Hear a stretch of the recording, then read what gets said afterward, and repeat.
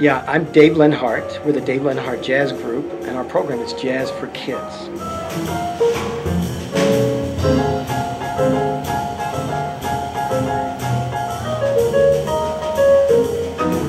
Generally, what the kids experience is just a sense of excitement and wonder because they see us improvising, they see us creating music, and they think that's just great.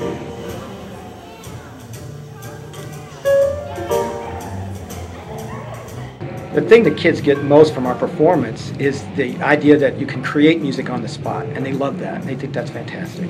And they get inspired to play an instrument because they see us having so much fun on stage.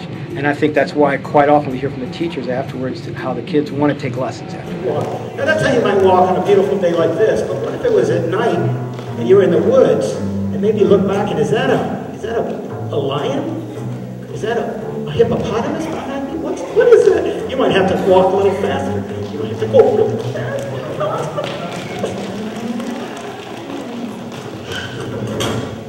So that's Tony, our bass player. Let's hear for Tony. You want to hear a really good drum solo? All right, come on. Let's hear a really good one.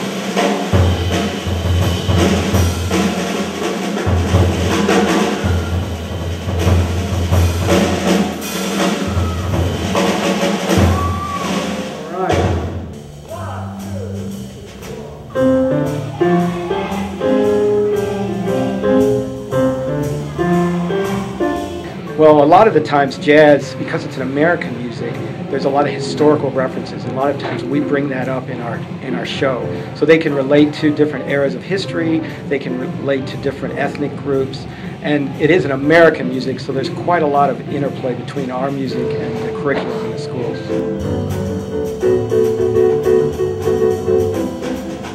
The questions that the children ask and that the parents engage in a conversation with them is one about taking lessons, and also if they're taking lessons already about studying jazz.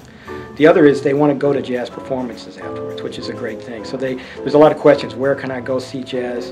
And the third is really about jazz in the schools. Can they be in the jazz band? So it's always, it seems to us, the questions that the kids have is how can they be part of jazz after they see it?